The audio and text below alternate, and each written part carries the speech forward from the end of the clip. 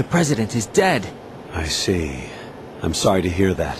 Where do we go from here? Your mission was to rescue the president and eliminate the terrorist threat. However, given the recent turn of events, we will honor the president's last directive. You must put a stop to Arsenal Gear once and for all. Do you actually think there's any truth to his story about this big shell facility being a front for Arsenal Gear? I don't have the security clearance necessary to verify the facts. However, he was the president. I'm sure he knew what he was talking about. Aren't you forgetting that he was part of the terrorist plot? All the more reason why I believe his information is reliable. Huh? We're talking about a man who chose to die rather than risk a nuclear holocaust. Thanks to his sacrifice, the Nuclear Launch Authority has shifted to the vice president, effectively eliminating the terrorist threat. Colonel, when you put it like that, it almost sounds like I should have assassinated the president to eliminate the threat. That was not my intention. I was trying to point out that there is certainly some credibility to the words of a man who chose death to protect the innocent. The Colonel has a point, Jack. What about the information he gave me on the Patriots? That's a new one on me. I'll see what I can find out. Raiden, we're running out of time. Find Emma. She's supposed to be located on level B1, in the core of that building you're in, right? You've got to find her before Arsenal becomes fully operational. Hurry, Jack. It's up to you to make sure that the president didn't sacrifice his life in vain. Understood. Raiden out. What's your status, Raiden? Snake, the president, he's been assassinated. What? There was nothing I could do. What about the nuclear strike code sequence? He died before his vital ID could be reconfirmed. Then the enemy's lost their nuclear strike capability. But that Ocelot guy obviously killed the president on purpose. Why? It doesn't make any sense. They had to know that they couldn't launch the nuke if they killed the president. Maybe there's a way to launch without reconfirming the vital ID. Or maybe they found a more effective weapon within Arsenal Gear. You knew about Arsenal Gear? Yeah. Why didn't you tell me about it? You never asked.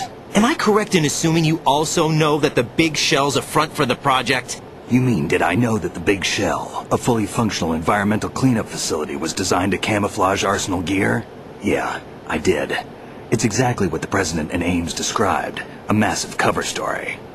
The good news is that it hasn't really done much in terms of cleaning up the environment, so we won't have to worry about any toxic gas being released if we have to blow the house down. Right. And when did you find out about all of this? It took a while, but we uncovered the info around the time you took out that mad bomber. There's no doubt that Arsenal Gear is being built here.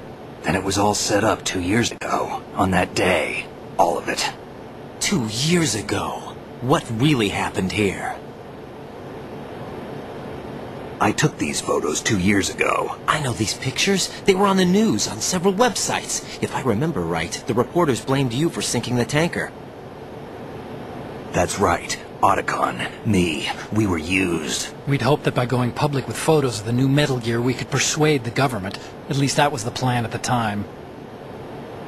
I've gone through VR training of the tanker mission before. Yeah? Well, I doubt it accurately simulates the events of that mission.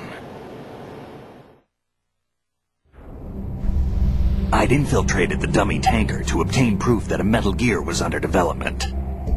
Shortly after I made it aboard, an armed group led by Colonel Gurlukovich raided the ship and gained control. Olga and Ocelot were among the raiding party. Yeah, and him. Who are you talking about? A man that was supposed to be dead. Their target was also Metal Gear Ray.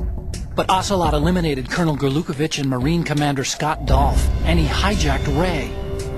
So he betrayed them? I don't know what kind of deal was going down. All I remember is what Ocelot said at the time. Something like, "I'm taking it back." Ocelot then sank the tanker, along with the soldiers of the Marine Corps. How did you manage to get out? Otacon managed to have a small boat ready for me.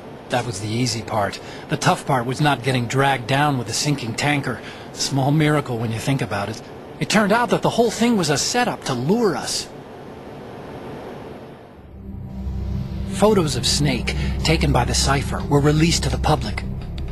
In turn, we became the world's most wanted environmental terrorists. It was definitely a move aimed at putting a stop to our anti-Metal Gear activities. But why did they choose Snake? Since the Shadow Moses incident, Snake became sort of a hero. I think the Patriots weren't too happy about that. You knew about the Patriots? Well, yes, to a certain degree. It seems like everyone knows about them except me. They didn't choose Snake to be a hero. So they decided to do a smear campaign. I think the Patriots wanted to make an example of him so everybody would think twice before opposing them. That's it! They set all this up just to nail you guys. No, there's more to it than that. The Marines' Metal Gear Ray project, headed by Commander Dolph, was carried out in opposition to the Navy's Arsenal Gear project. To be more precise, the Patriots considered Metal Gear Ray to be a thorn in their side. Hence they attacked the dummy tanker and stole Ray. They followed this up with a perfect plan. They immediately sent a fully loaded tanker to the same location and sank it. Then set up the facility to camouflage the development of Arsenal Gear. And we fell for it. 2 more puppets in their show. Colonel Gurlukovich and his daughter Olga? Both fell victim to Ocelot's plot. Was Solidus behind all this? He used Ocelot to get hold of Ray, huh? No, he was underground, keeping a low profile at the time. Then it must be the Patriots. If that's the case, what's Ocelot doing alongside Solidus?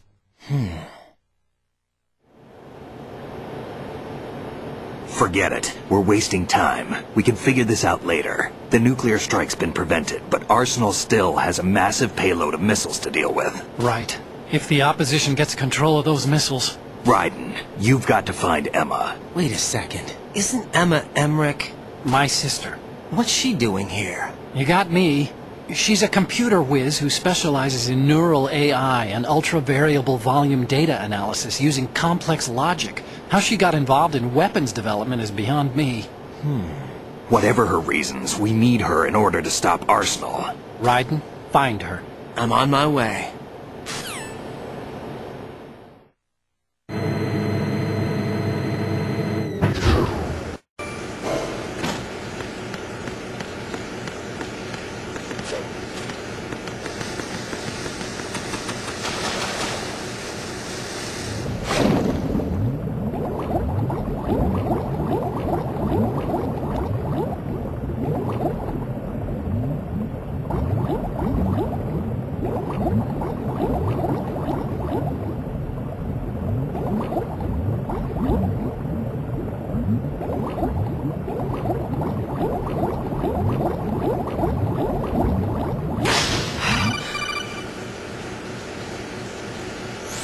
Raiden, are you reading me? This is Otacon. What's your situation? Wet and miserable. This place is flooded. The seawater that's been pumped up is pouring into the building. I see. Listen, there's something I have to tell you about EE. Don't worry about her. I'll get her out. She's afraid of water. What? Yeah. When she was 6 years old, she almost drowned with my father in our swimming pool. She can't swim? Well, yes and no. We used to swim a lot together when we were kids. In fact, she swam like a fish until that day when she almost drowned. When the accident happened, I was in my room. I learned later that EE was calling me for help. She didn't doubt for a minute that I'd be there. You could see the pool from my room, but I didn't realize at the time that she needed my help. What were you doing? I was... So Emma survived the ordeal. Yeah, but my father didn't. So you blamed yourself and left your family? No. EE seems to believe that was the case. The fact is, I betrayed her. And you think she can't swim because of the traumatic experience? I haven't seen her since that day, but yes, I think so. I got a letter from Julie, her mother, after they moved back to England. In her letter, she mentioned that EE couldn't swim anymore, that she refused to even wear a bathing suit. Damn, if she still can't swim, we're in trouble. Level B1 in the core is pretty much flooded. Look, maybe you can help her overcome the trauma. You want me to help her get over it? Well, it's still gonna take some time to repair the cam-off. Sorry, kid. Emma's rescue is up to you. Thanks. An underwater mission. Well, this is a first. Look, I'll see what I can do. I suggest that you drum the map of the building into your head, because you won't have time to look at it when you try to bring Emma out. I'm counting on you, Raiden. I covered most of the core when I had to take out the C4s. If there's anything you need to ask me, call me on the Kodak. I'll do that.